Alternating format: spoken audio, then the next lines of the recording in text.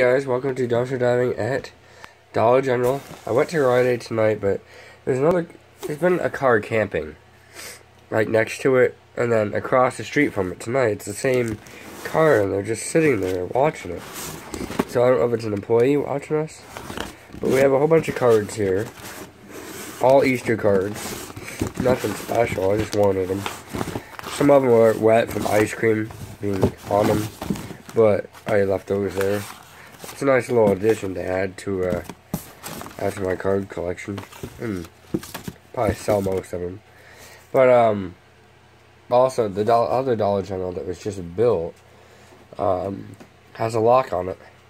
I don't know what they did and why, but either way, this is the video for tonight. Make sure you leave a like, subscribe down below, and as always, guys, thank you for watching. We love you guys so much, and have a fantastic night.